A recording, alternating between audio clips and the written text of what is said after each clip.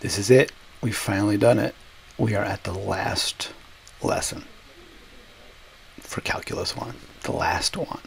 What a great year. What a crazy year it's been. You guys survived a few teachers. Ended up with me. I like it.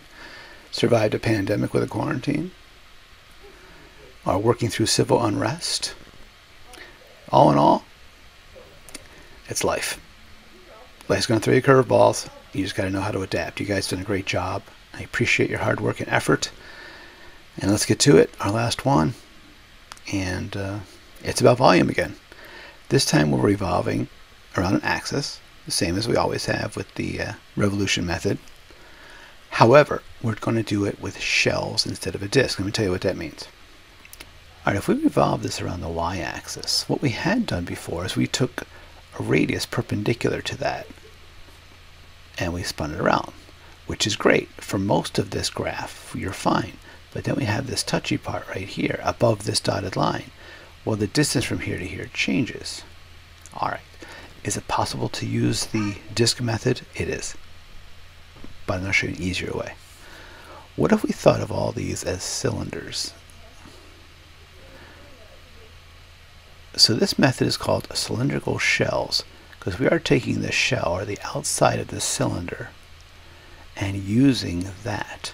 So remember the lateral surface area of a cylinder was 2 pi RH.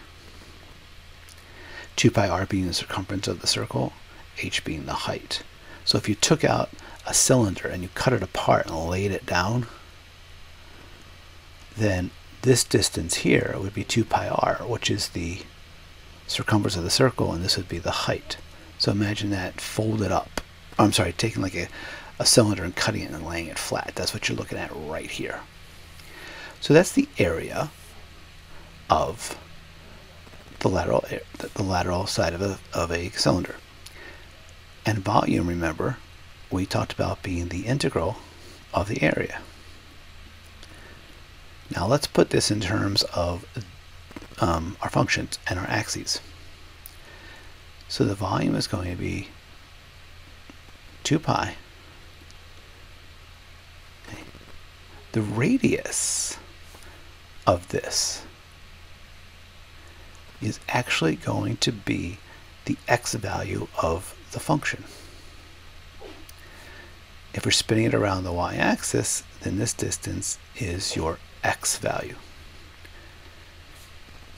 The height is going to be the y value. Now when we take an integral, remember we're finding the integral means we're taking every shell of a cylinder in that range from A to B. And here is your formula. We know another name for y is f of x. There is the shell method formula. We can rewrite that to be a little neater because the 2 pi is a constant. We pull the 2 pi out front. A to B x f of x dx. That's it. All right, let's use it.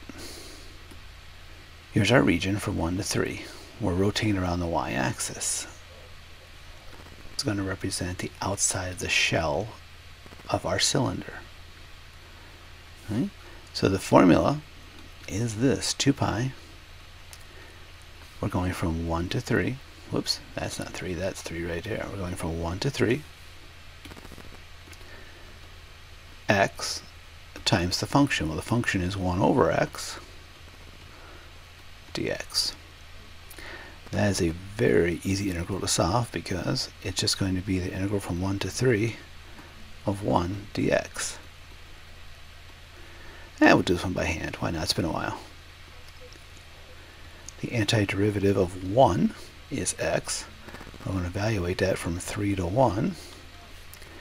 So we have 2 pi 3 minus 1.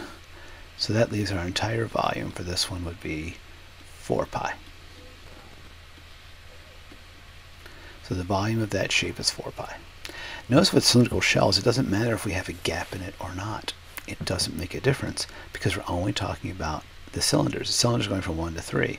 So I don't care about this gap. There's no subtraction to do. That's why sometimes it's a little bit easier than using a washer method. All right. Could have we used a washer method in this case? Again, it would have been tricky, but we could have, because we'd have to realize that if we're doing a rotation with a radius, then we got to worry about this gap. We have to worry about, this is the outer function for a part, this is the outer function for a part. It's a little bit more complicated than that.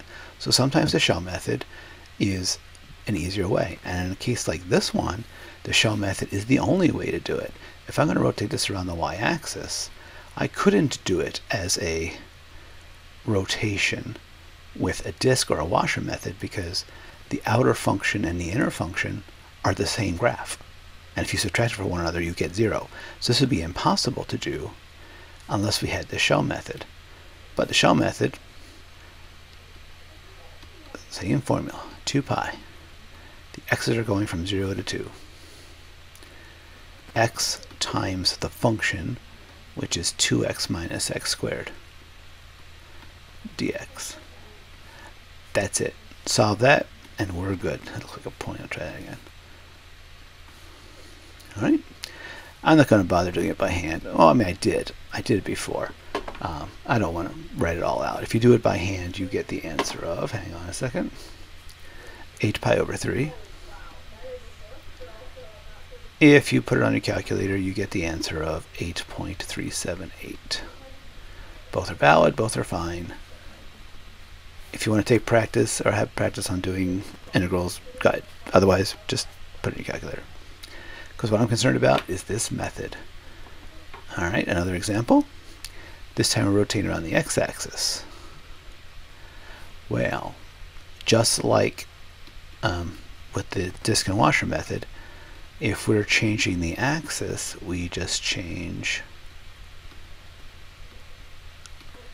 the variables. Okay, we're just going to put it in terms of y instead of x, that's all. All right, the y's go from 0 to 4. Right, so we're taking this shell and rotating that around the x-axis. So we go from 0 to 4. Y times f of y, which is 2 roots of y dy.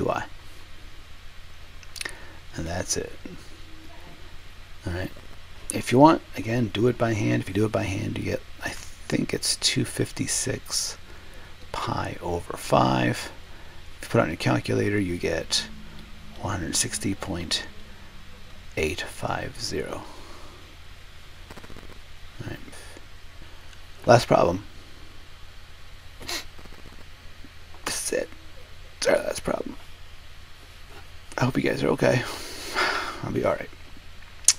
Which method is better? Do you want to use the shell method? Do you want to use the washer or disk method? Well, let's do both and figure out which one you like. In some cases, you can do both. In this particular example, whoops, that's not a very good straight line. Let's do a graph, okay? So we have the graph of 3x. 3x will be some kind of straight line like that. We're going to use x equals 0 and x equals 3.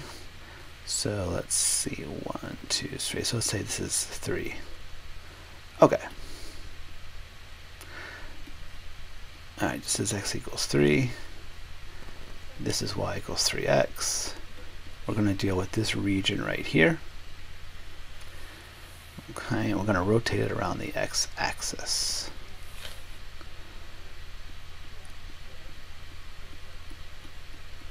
I probably could have been more clear about how I said this. I didn't say that it was above the x-axis, and I probably should have, but we're going to make the assumption that this is the region, okay? All right. So if we do, let's do the shell method. That's what we've been doing, right? If we do the shell method, okay, remember for the shell method, we're looking for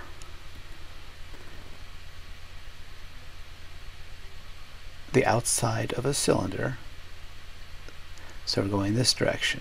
And we're spinning this. We're making a bunch of cylinders. So the shell method says the y values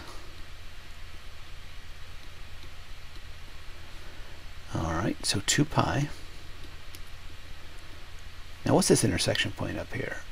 If the line is 3x and this is 3, then even though it's not to scale, this is a 0.39. Okay. All right, so where are the y values going to and from? Well, they're going from 0 to 9. Y times the function of y. And we want to know this distance from here to here. Now again, these are in terms of y, so I have to actually solve this equation for x. So y over 3 would equal x. So what's an expression for this distance, the height of our shell? Well, it would be 3 minus y over 3.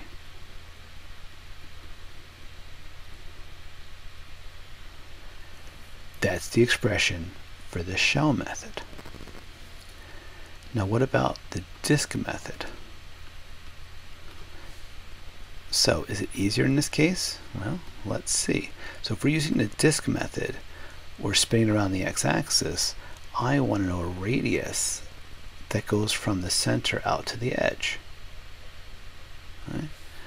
So remember that volume was pi times, and since our cross section is perpendicular to the x-axis, it would be f of x squared.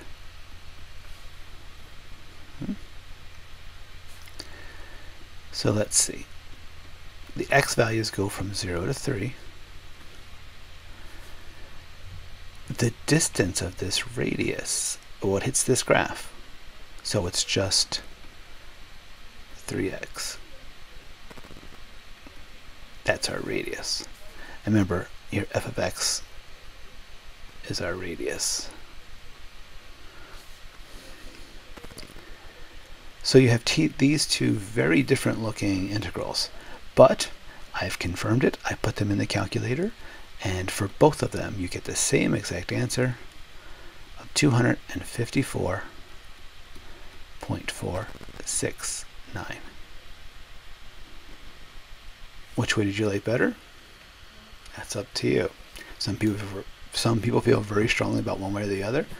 Some people always like the first way they were taught, because that's what you got used to. Don't know. It's really up to you. On the exam I gave you to do, which will be due on Friday, now you have every topic covered. And these are 2 specific problems that dealt with the shell method here. You've got all the information you need now.